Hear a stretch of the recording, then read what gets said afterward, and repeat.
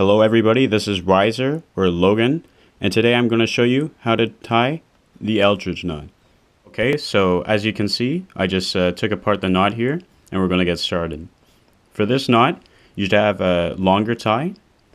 I'm using a silk tie, and to start, I just have the longer end on my left shoulder and the smaller end on my right.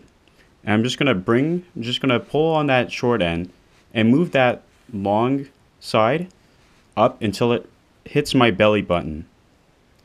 And then I'm just going to reach near the top here and I'm just going to pinch the top, and I'm going to bring that to the center. I'm going to grab my short end and I'm going to cross it over. For this step, I just going through, just like to switch hands here so it's a little bit easier to control. I'm going to take the small end and I'm going to go up through my neck. And since I started with the small end on my right side, I'm going to bring it down to the right side. Next, I'm just going to move this and go underneath, and I'm going to bring it across the face. This step should be tight. Bring this across tight. Next, I'm just going to go up my neck hole here, and I'm going to bring it back down to my right side because I started there. I'm going to go underneath again, and you just made a hole right here, so you're just going to use your fingers just to open that hole a bit, and you're going to feed your smaller end through that hole.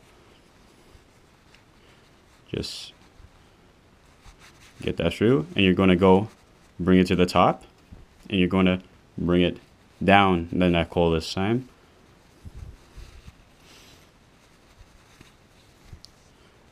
Okay, to finish it off, you're going to take the small end, and you're going to go across the knot itself. You're going to cross the top here, and then you're going to bring it down through the neck hole. And just like the previous step, you went through that hole, you're doing the exact same thing.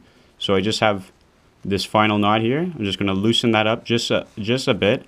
I'm just going to run that small end through. I have my finger here just to help me guide, and I'm going to tighten that off. With this small extra piece here, I'm just going to hide that with the rest of my tie. I'm just going to pop down the collar, make sure everything's nice. To move it up, if you need it, just grab the tie here, and you're just gonna push it up. And then you want to make sure that's all center. And there you go.